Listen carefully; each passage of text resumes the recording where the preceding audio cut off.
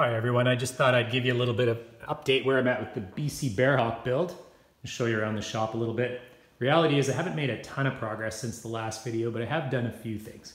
Started working on figuring out how to build hydraulic lines. These are actually kind of cool. It's not that hard, but took a little bit of figuring out. The blister is healed now, so I've got that one worked out somewhat. Also done a bit of rigging. I've got the rudder and the elevator rigged. You can see the fittings here just kind of tied up out of the way. Took a little while to figure out how to do that cleanly, and it definitely cost me a few fittings. So buy a couple extras for sure when you're doing that. Can't really do much else with the rigging until I get the wings on, so hopefully that's coming up in the next few weeks. But what I'll show you this video is my rotisserie. Kind of happy with how it worked out. It took a little while and a little bit of trial and error to get it right, but now it works pretty smooth. I'll show you once I unlock it here. It's balanced pretty good. The first one was a little bit out, so it took a little bit more muscle, and it felt like it was a little heavy on one side. And now this one rolls through like pretty light. Kind of hard to do it one-handed.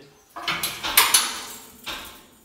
won't go over because there's something in the way down there, but I've only got a couple pounds of force on it holding it in this position, so I feel pretty safe with it leaning on its side.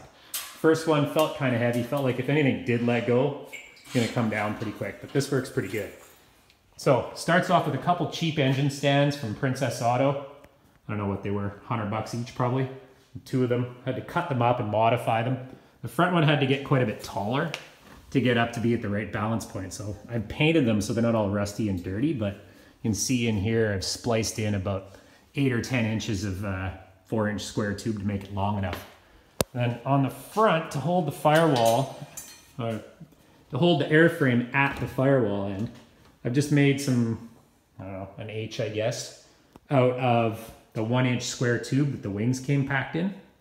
I've been using that stuff all over the place. It's really good for this and shelves and brackets around the house.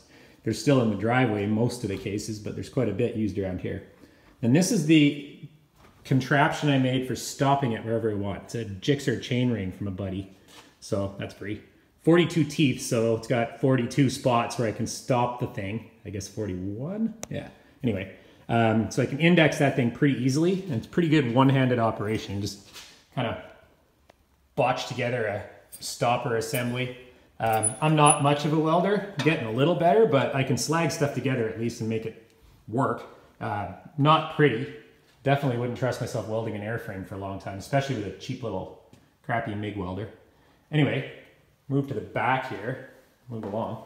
This bar here, this is just loose in here, but what this does, lets me sit the airframe down on the front stand so I can take the firewall adapter plate off and sit her down on here. It's not quite level, but with a couple shims, I can get the lower datum here sitting nice and level for rigging the tail and just for an idea of where everything sits. So I got a reference point. Moving back, you can see these long rails tying the front to the back. Not totally necessary, but when we get to the back, I'll show you why that is required on this setup that I've got.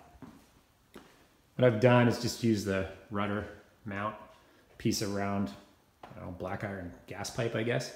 Another engine stand, and a universal joint off of a drive shaft I got from the scrapyard. What this does, lets me line it up, not so perfect, and allows for a little bit of a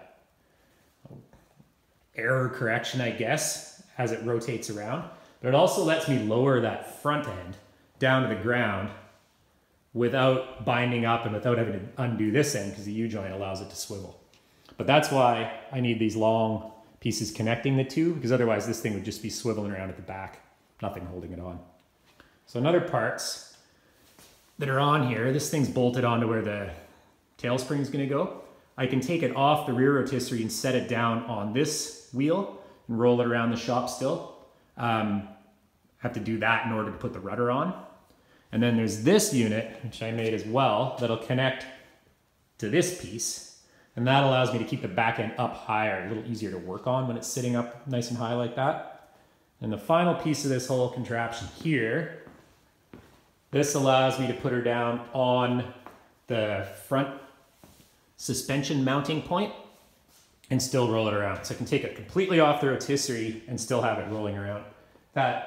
This piece here and the other piece back here are both kind of what it came packaged on in the crates. Just kind of repurposing a lot of this stuff to make it as easy as possible.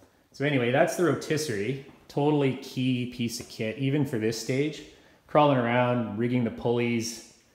It'd be a pain in the ass rolling around on the floor. With this thing, roll it up on its side, nice and easy to get to. I'm sure it's even gonna come in more important once I get to the rest of the fabric and every other stage of this. So I spent some time trying to build it right, have it make sense. Hopefully that helps if you're working on one.